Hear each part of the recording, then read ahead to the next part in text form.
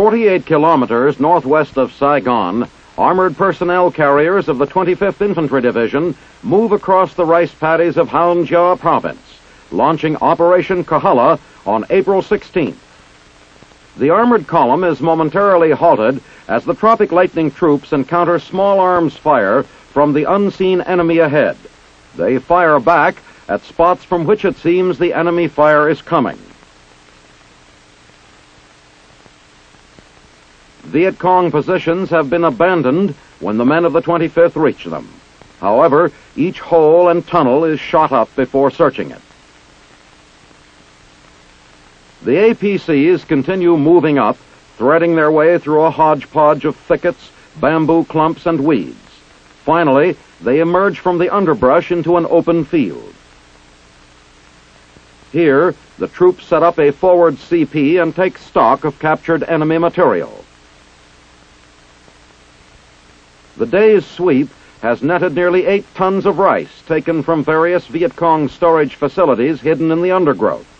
Much of this rice, once a gift from the U.S. to the Vietnamese poor, wound up in the hands of the enemy. Aside from the rice, Vietnamese communist uniforms, helmet liners, and web belts were taken. Tunnels in which the enemy supplies were hidden were destroyed. The uniforms are burned. 2 Viet Cong were killed, but the main force escaped. Continuing the sweep the following day, the APCs cross more rice fields. It's rough going in spots, and the APC ambulance gets a shaking up as it climbs over a steep dike. There is no resistance when the men of the 25th enter this village, and a house-to-house search begins. Tunnels used as shelters are investigated and found to be empty. Residents of the hamlet are questioned regarding the whereabouts of the Viet Cong, but say they know nothing. The troops are not satisfied, however, since the VC had retreated in this direction, and the village is in Viet Cong territory.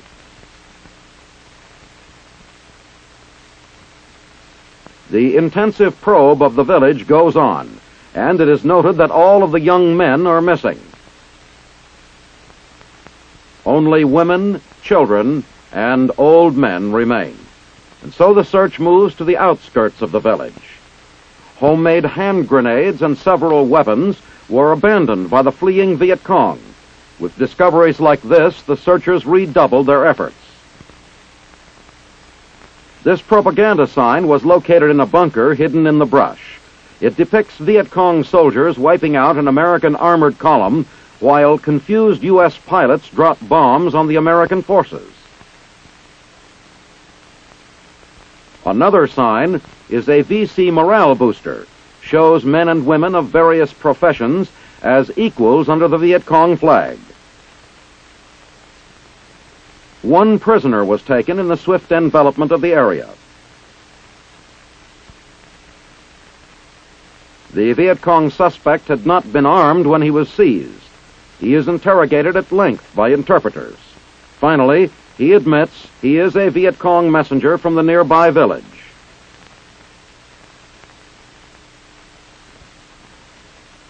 They untie him so he can eat. A dinner of fish and rice pleases the prisoner, and he tells of a tunnel in back of his house where 5 armed Viet Cong are hiding. The tunnel is a long, winding affair, and it yields nothing. It is decided to blow it with a grenade. The infantrymen keep watch in the area as the tunnel collapses, but no Viet Cong appear. The informant will be turned over to Brigade Intelligence. On the 3rd day of Operation Kahala, Tropic Lightning troops enter another village. The peanut farmers and their families seem unconcerned, continuing with their daily chores as the mechanized units move in. The soldiers dismount and begin searching the area. While checking through the small graveyard outside the village, one trooper locates some Viet Cong uniforms hidden in the brush. Here is evidence that the Vietnamese communists use the village. The entire area will have to be thoroughly searched.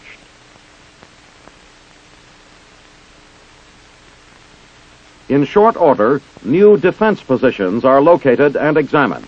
They are unoccupied and devoid of any supplies. More armored personnel carriers move in around the village. Underground shelters are searched, and incriminating documents are located in some of the houses. Upon completion of the village search, the troops burn down these dwellings. Then they move on to the next objective. On the final sweep of the 5-day operation, the units moved toward another village, reported to be a Viet Cong field headquarters. The APCs opened up a path through the rough spots. This time, the occupants of the village are taken by surprise. Several armed VC are trapped and taken prisoner. In addition, several suspects are also rounded up and held for interrogation. The enemy captives are tied up and taken to the APCs for transport to the rear. As Operation Kahala concludes, the 25th reports 27 bunkers and 40 tunnels destroyed. 54 Viet Cong were killed. Friendly casualties were light.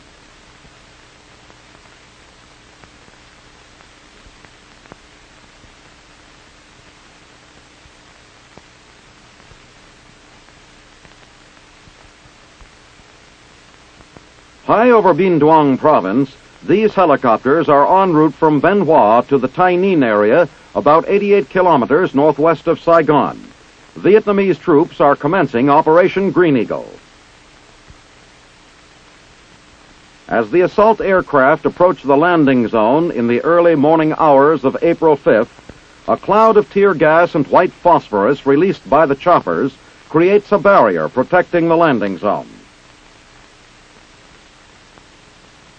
While the first wave of Hueys moves into landing position, gunships lay down suppressing fire.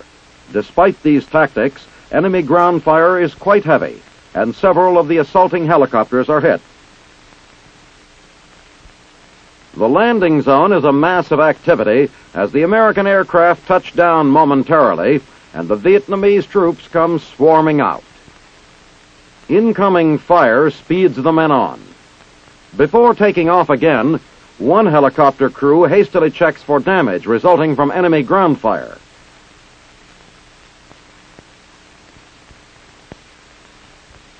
Back at the Bien Hoa complex, the ship is completely checked and serviced, preparatory to its return to action. The aviation mechanics here provide all classes of maintenance. Even helicopters which have crashed are brought here for repair or salvage.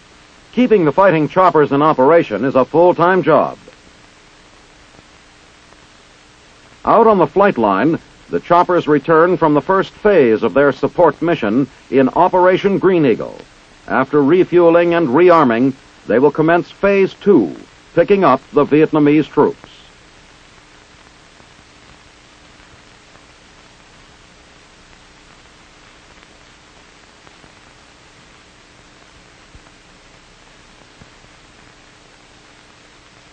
Mortar aerial delivery, a new field expedient method for hitting the enemy with mortar bursts, has been devised by the 173rd Airborne. At Bien Hoa on 5 April, a UH-1D helicopter is being loaded with 81mm mortar shells. Dropped from the air, mortar shells strike Viet Cong locations that are difficult or impractical for ground mortar crews.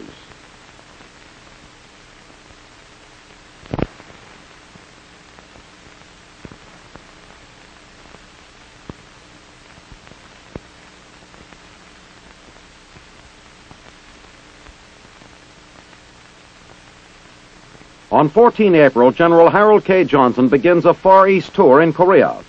General Dwight E. Beach, 8th Army Commander, joins him for a meeting with Korean President Chung-hee Park in the presidential residence in Seoul the following day. The generals also visit Defense Minister Sung-yun Kim. Later, General Johnson addresses personnel of First Corps commanded by Lieutenant General Andrew J. Boyle. At Camp Casey, Headquarters, 7th Infantry Division, he confers with Brigadier General Robert B. Smith, Assistant Division Commander of the 7th. The purpose of General Johnson's tour is to observe present capabilities of the Army in the field. At headquarters of the Republic of Korea's 26th Division, General Johnson meets with its commander, and with the commander of the 6th Rock Corps, Major General Hee Duck Kim. They watch a karate demonstration given by men of the Rock Division. A karate fighter concentrates his body into the moment of impact. It takes years of training to develop this skill. Karate experts are among the world's fiercest fighters. This Oriental technique of self-defense dates back to the days of Genghis Khan. On the following day, Saturday, 16 April, General Johnson talks to the men of the 2nd Infantry Division, Major General John H. Childs commanding. The party later returns to Seoul, where General Johnson talks to members of KMAG, headed by Major General James H. Skeldon. At 8th Army Support Command Headquarters, commanded by Brigadier General H. G. Davison, an award is presented to a member of the 55th Aviation Company. From a hilltop nearby, General Johnson looks over Pusan Harbor. Back in August 1950, as a battalion commander in the 1st Cavalry Division, he had fought in defense of the Pusan perimeter. Toward the end of the day, General and Mrs. Johnson make their farewells at Kimpo Air Base. The next stop is Okinawa. That night, they arrive at Kadena Air Force Base and are greeted by Brigadier General James S. Billups. The next day, General and Mrs. Johnson attend Sunday services. The General pauses in his brief Okinawa tour for an awards and decoration ceremony. He then inspects a large warehouse complex before departing for Vietnam for a visit of several days. Visiting the Cu Shi area with Major General Jonathan O. Seaman, 2nd Field Force Commander, he is briefed by Major General Fred C. Wyatt, 25th Division Commander. General Johnson talks with the men of the Tropic Lightning Division and spends much of his time in the field with the troops. He discusses Operation Helping Hand. 25th Division units are distributing goods donated by residents of Hawaii. He is briefed at a forward tactical operations center on the 5-day sweep, Operation Kahala. General Johnson tells men of the 25th about the nation's pride in the Army and the Army's pride in the achievements of soldiers serving in the Republic of Vietnam.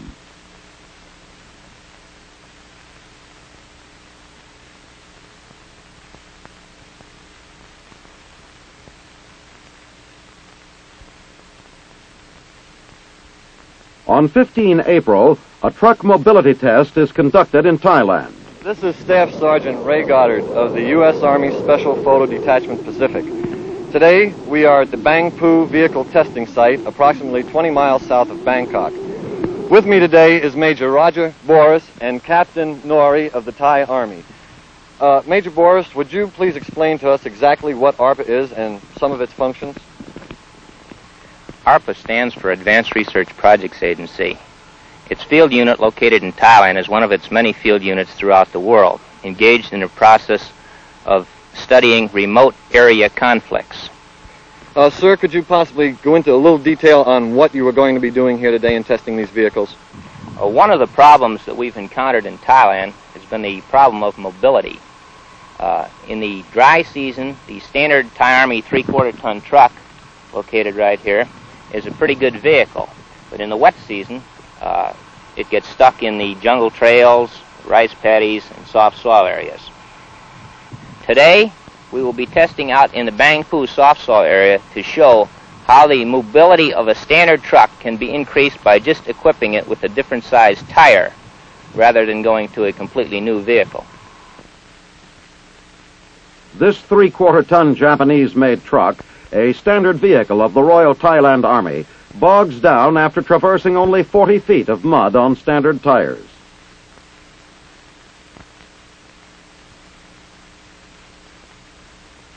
A modification of the truck's tire system is the mounting of 4 extra standard 9-inch tires, using only 15 pounds of air pressure. Its progress is slow, and it nearly stops several times. The same type of vehicle, using a 20-inch wide low-pressure Terra tire, easily traverses the same tidal flats which so rapidly immobilize the vehicle with normal tires.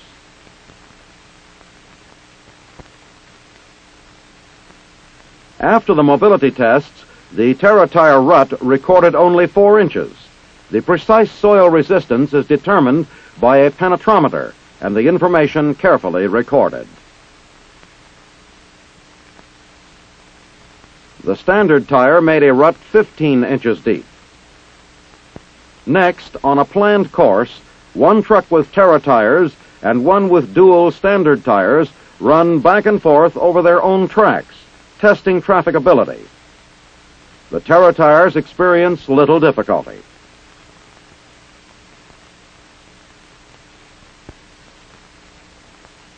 But the truck with the double standard tires stops under the added weight of the mud caked on the wheels. I think the results of today's testing will clearly show the increase in mobility, in soft soil mobility, that can be obtained with both the dual wheel and the Terra tire. The standard tire could not enter the test course.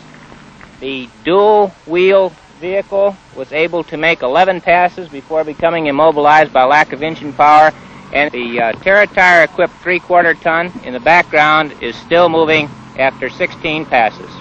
Tell me, Major Boris, in addition to the tests here, what other tests are planned for these vehicles? Well, after the trafficability tests, we'll move up north into the rice paddy areas, test through the rice paddies, then continue on into the jungle, test on remote jungle trails, and that will finish up our testing on the tire concepts.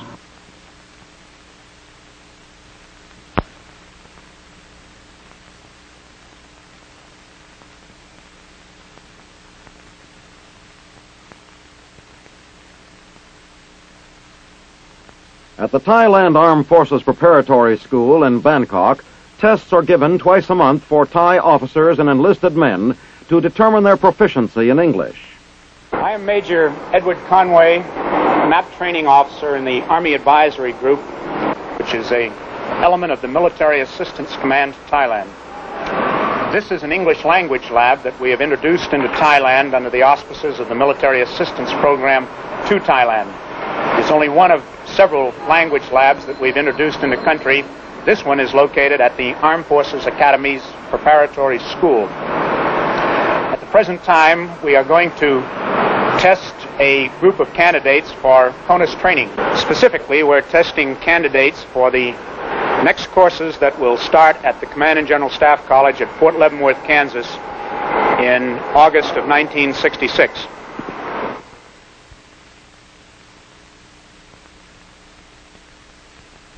This test, given 20 April, is supervised by the Army Military Assistance Program's English language officer and conducted by the linguistic advisor for the U.S. Army Advisory Group. 12 Royal Thai officers are tested on their comprehension of the English language. Each of these specially chosen officers passing the language qualifying test will be sent to the Command and General Staff College at Fort Leavenworth, Kansas. Others qualifying at other sessions go to a variety of U.S. Army schools. Meanwhile, at Chonburi, Thailand, on the same day, guests arrive at a training area 80 kilometers southeast of Bangkok to observe a demonstration. The Korean Embassy military attaché in Thailand, Colonel In Woo Lee, is greeted. Colonel James Moore, Chief Army Advisory Group JMAG, and Colonel Stanley White, Chief Operations Division JMAG, join Colonel Lee. The Royal Thai Army 18th Korean Rotation Company, also known as Little Tiger, a name it earned during the Korean War, has undergone extensive training. The men will replace the 17th Rotation Company and be attached to the 7th Infantry Division as part of the United Nations forces in Korea. At the range area, the visitors observe the firing of the U.S. M14 rifle. The officers follow with interest the performance of the men who will soon be serving in Korea.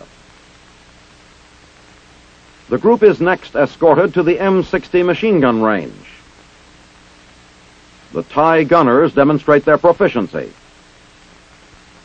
After the demonstration, the Thai officers and men are addressed by Colonel Lee. All of the men of the company are volunteers. They will depart Thailand for a year in Korea on or about 15 June.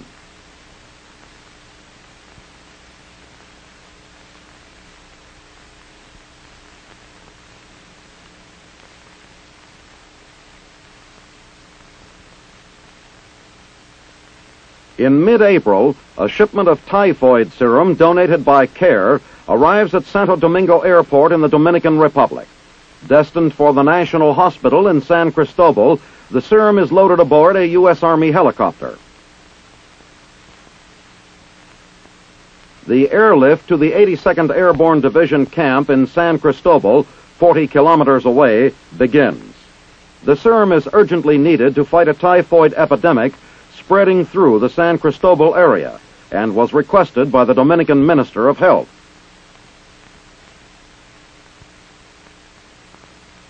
At the Army base, the new 1,000-dose shipment is turned over to Dominican hospital authorities. Earlier, U.S. Army Medical Service had contributed another 1,000 doses. Immunization is required for 20,000 cases, and CARE is shipping additional serum. Just outside of Santo Domingo, meanwhile, a shipment of U.S. Navy water tanks is being picked up by Army engineers, who will establish pure water points for the populace of Santo Domingo. Now headed for the Army engineers' camp, these tanks will soon replace the city's old water system, which is contaminated and considered to be the chief cause of typhoid. At the engineer base, the 1,200-gallon cube tanks are prepared for use. A water fill hole is cut in the top and a drain-off pipe attached to the bottom. Still more tanks arrive at the depot to be used in the program to combat the critical water situation. 16 kilometers from downtown Santo Domingo, a tank is installed at one of 2 points supplying water to the Inter-American Peace Force and several civilian hospitals. 26,000 gallons of potable water are consumed daily by the IAPF. Originally, the water is taken from a river, filtered, and stored until needed. It is then transported by tank truck. The storage tanks are protected by a barbed wire barricade. Water is drawn off by hoses connected to portable pumps. The water is then distributed on a 24-hour basis, providing the citizens of Santo Domingo with 200 to 300,000 gallons per day.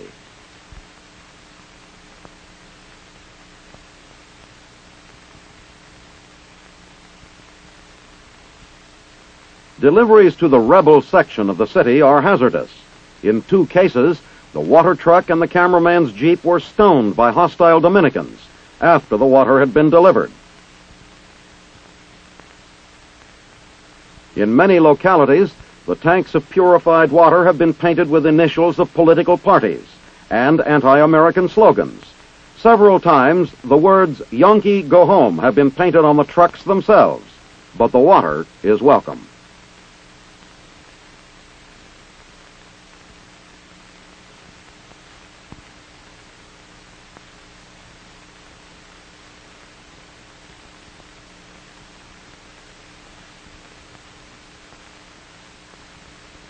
It is April 24 in the Dominican Republic, 1 year after the revolt that overthrew the junta of Dr. Donald Reed Cabral.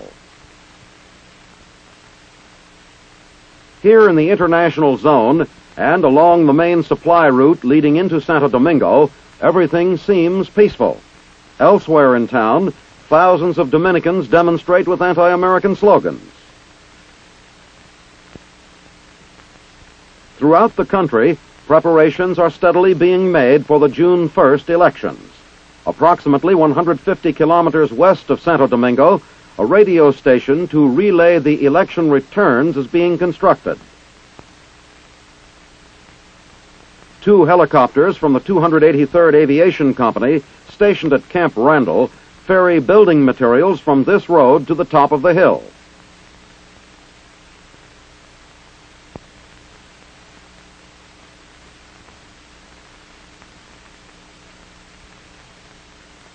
This will be the first election and first constitutional government to be installed since Juan Bosch was elected in 1962. A completely different type of radio station provides entertainment and news for the 8,000-man Inter-American Peace Force in the Dominican Republic.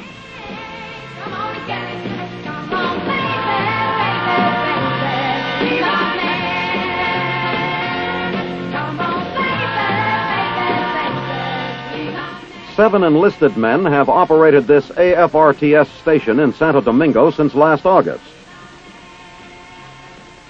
It is the only armed forces station broadcasting news and programs in 4 languages: English, Portuguese, Spanish, and Guarani, which is a Paraguayan Indian tongue, and requires a guest announcer.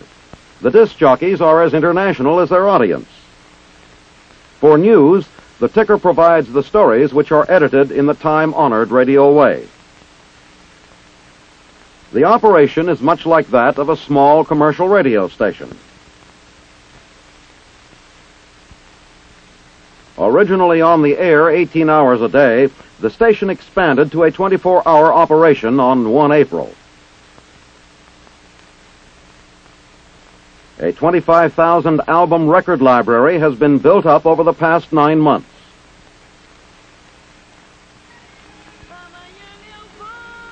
Music reminds the lonely soldier of home.